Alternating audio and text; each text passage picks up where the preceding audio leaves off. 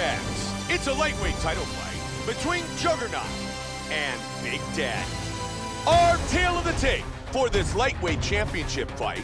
Big Daddy is 25. Juggernaut is 30. He will have a 5-inch reach advantage. Bruce Buffer. Ladies and gentlemen, this is the...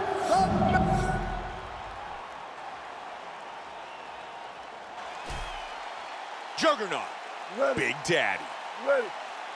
Here we go! Tonight's main event is scheduled for 5-minute rounds. Joe, we have seen many title fights over the year, but few have been as much anticipated as this matchup. Bad blood back and forth, two of the best fighters ever to compete in the octagon. Only one man will leave with the belt.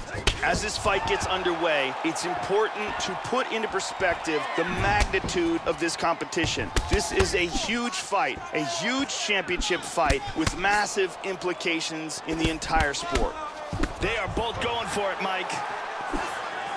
He's doing a really good job of timing his shots and landing a good series of strikes here. Big Daddy with the jab. Swinging early, both men. Oh, beautiful combination.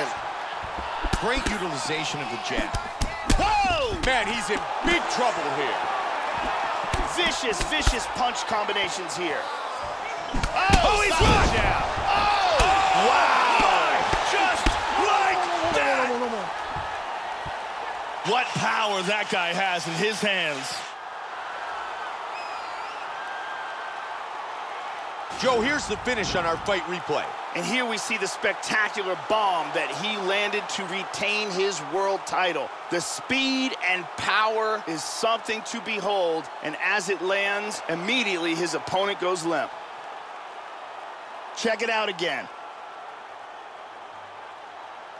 Lands perfectly, and that's the end. Here is Bruce Buffer. Ladies and gentlemen, referee Dan Mergliotta has called a stop to this contest at 1 minute, 41 seconds of the very first round.